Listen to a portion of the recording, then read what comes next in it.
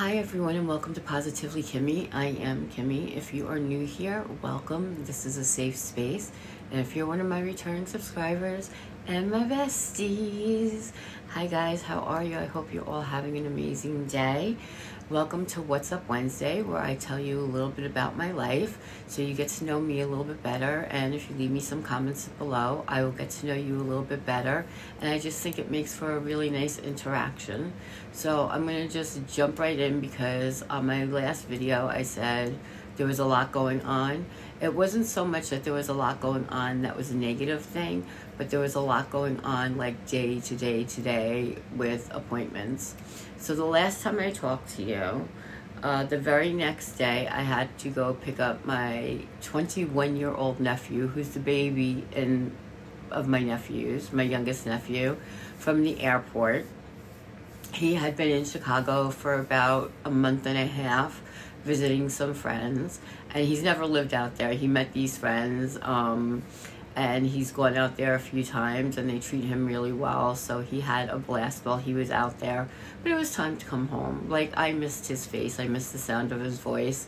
He's one of these people that when you text him, if he is busy, he might not answer you for a few hours. So him and his mom, me and his mom, when the first time he went to Chicago to see his friends, we were like, listen, if you do not pick up the phone the first time we call, if you do not answer us within 5 minutes of texting you, we will be out there with a SWAT team trying to save you from whatever horrible things are going on out there. And he was fine, you know, so he's going back a few times, and I'm sure he's going to go back a few more times. But I had to pick him up at the airport. At first it was, oh, Aunt Kim, can you come get me and be here by 5:30? I said, okay, that's fine. At the airport's about 45 minutes away from my house. I was like, all right, that's fine. I was going with my sissy to pick him up. Then he calls and he's like, oh, I'm going to be there early. I need you here at 4:15. I said, okay, I'll have to leave even earlier because traffic going in that direction is towards New York City and the airport, and there's just so much traffic. So I was like, all right, I'll leave even earlier. Then all of a sudden he calls me back and he's like, oh no, it got canceled again. He's like, we'll be there at 5:15. Can you be there then? Absolutely, I can be there. I mean, thank God that I am flexible. And then he calls back and he's like, oh, now it's not going to be until 6:15. I was like, no problem. So that was the first day since, that was on Thursday when I talked to you guys last on Wednesday. Then the very next day, after I pick up my one nephew, I have two nephews. I have one sissy, I have two nephews, and I have two boys. So between us two girls, because it's only me and my sissy, we have four boys. So one of my nephews lives with me, and the very next day I had to go with him to an appointment that he had, which I go to with him all the time because I like the ride. It's again like 40 minutes away from the house, 40 minutes away from the house, and I like spending the one-on-one time with him. So we had to be there by like 2 o'clock. After the airport's fiasco situation thing, and we didn't get home till like 8 o'clock that night, I was exhausted, and I still went because this is my time with my nephew and I'm not going to give that up for anything. Then the very next day after that, so that was Thursday, Friday I had to take my sister to a doctor appointment. Now, Sissy doesn't like to drive. Her and I have both had neck surgery, so I can't turn my head any further than this to the left. Like, I can turn it and look back this way. She can't turn this way. So between the two of us, we can see the road perfectly fine, which is really dangerous because what I can't see on one side, she can see, and what she can't see on one side, I can see. But she doesn't like to drive, and she doesn't really like to be in a car for any length of time because her body is just mangled. And so I took her to her appointment. Okay, then the very next day, so this is Saturday we're going on now, I had to take my mom to an appointment on the 3rd, and after her appointment was with who? I can't remember what doctor she went to. I have no idea. Oh, we had to go to Miracle Ear because Mama has hearing aids, and trust me, they don't work. She had one in because the other one had to be sent out. She says she can hear fine now. She still does not answer. She still cannot hear, you know, and they want to upgrade her hearing aids for another $2,000. Like, that's a lot of money. She paid $4,000 for them to begin with because insurance doesn't help with that. So she had to, you know, finance that. And now they want another $2,000 so that she can hear better. Well, the first one should have made her hear better. And you know, there are times she can hear clearly, so whether it's selective hearing sometimes or not, I don't know. But it's so funny. So we had to do that, and then I went and got my nails done professionally for the first time, and I decided to do red for Valentine's Day. I think they came out really pretty. I'm going to have them cut down a little bit next week because they've grown a little bit. And I just absolutely love them. I'm not a red nail polish type girl, but because it's Valentine's Day, I decided I would wear it. Red makes me very uncomfortable on my nails. I just feel like, I don't know, it's just a lot for me. So I decided to get it. It's got some glitter and some bling and some sparkle. And I think it's pretty, and it's not like an orangey red or something like that. So I'm like, okay, I could even wear this color at Christmas time. But do you know what? Like, they charge $70 for a full set. Okay, maybe that's not bad. They charge $60 for a fill-in. I was like, absolutely freaking not. I'm gonna go to this place. It's about 20 minutes from my house, where this place was like 3 minutes from my house. I'm going to go 20 minutes away, so I can only pay $40 for a fill-in, because that's ridiculous. They want you there every 2 weeks and pay $60 for a fill-in. I'm like, absolutely not. I am not doing that. That's what I would pay at the other place for a full set.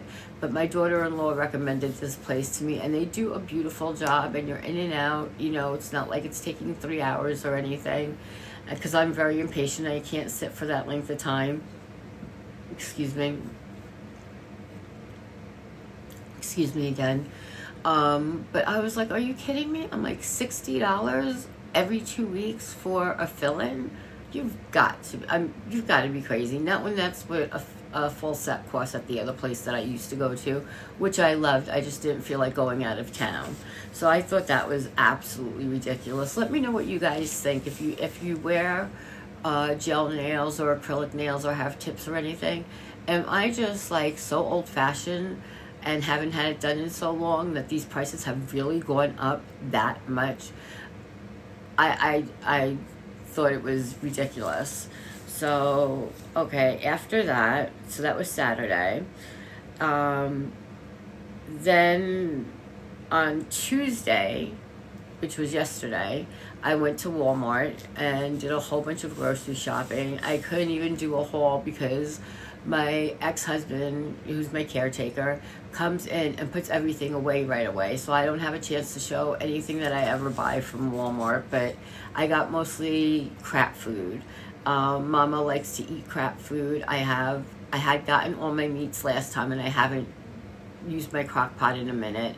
I have to find a recipe that kind of appeals to me, and I might make chili in my crock pot, but the weather's starting to get warmer, so I hear we're having an early spring, that the groundhog, I don't know if he saw his shadow or didn't see his shadow, but I hear we're having an early spring, and the weather here in New York is getting warmer. It's in the 40s, which to me is like amazing.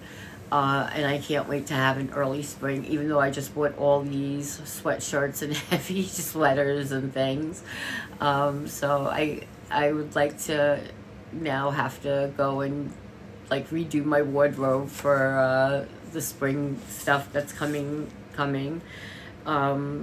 Yeah, so I didn't have a chance to show you guys anything I got from Walmart, but I got like cereals. I got, like I said, I didn't need any meat, so I got cereals. I got Pop-Tarts. Mama loves Pop-Tarts and goes through them like water. I had gotten, if you've never had the Ritz Crisps, they're very thin, and they make them in sour cream and onion. Everything original. The sour cream and onion is phenomenal. It is so good. I don't know what the calories are. I don't know what... the sodium level has to be off the roof. I don't know what a serving is, but this woman could sit there and eat a whole bag of them with no problem. So, and she's not like morbidly obese or anything, but she just likes to pick. You know, instead of sitting down for a real meal, she's a picker. Then tomorrow, or today actually, I have to bring my mom back to another doctor. She's going to go see the hematologist and have a whole bunch of blood work done. And I have a telehealth. And then on Thursday, my friend's father is having stomach surgery. He has stage 3 stomach cancer, and this will be his second surgery. He was good for 10 years, and they did a scan and they found he had nodules, and thankfully only 2 of them are cancerous, and they think they caught it in time because it is stage 3. So I'm going to be sending him prayers and lots of love.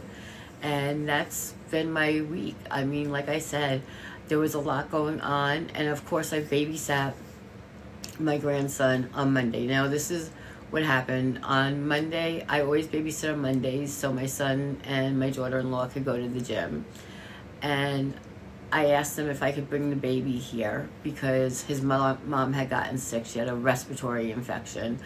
Well, they told her it was a common cold. They told her, oh, well, you don't have COVID, so you're good. Go, you know, go and just take something over the counter.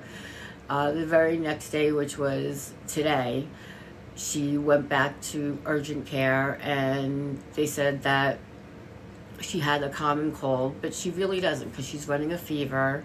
She sounds very bronchial to me. You know, as a mom and a mima and a grandma, you can hear bronchitis. You know when someone has a bronchial infection. And she was having trouble breathing, so she went and they told her again, there's nothing they can do because it's viral. I still think it's bronchitis. And they make these cough medicine because her back hurts from coughing so much, and it's called Tears of Teflon, or no, sorry, Teflon Pearls. And it suppresses your cough for 12 hours, and you only need to take 2 in a day, 1 in the morning. Oh, look at the balloon. I have no idea how that happened. 1 in the morning and 1 at night. And it should help. So I told her I would get her some of those. It's a prescription, and we happen to have some left over from when I had my respiratory infections. And I wonder where those balloons came from. That is so cool. So tonight we watched the baby at the house. I fed him dinner again, and we just had the best time. He loves being in my room because this recliner is electric, so he sits on the recliner with me, and he likes to press the buttons and go up and down and back and forth. And then my bed is right next to my recliner, and he has me lift him up and put him on the bed, and he just sits there like this and watches TV. We put on cartoons and everything, and he was ready to go night-night. But then my son said, listen, I'm not home yet. He was doing laundry today.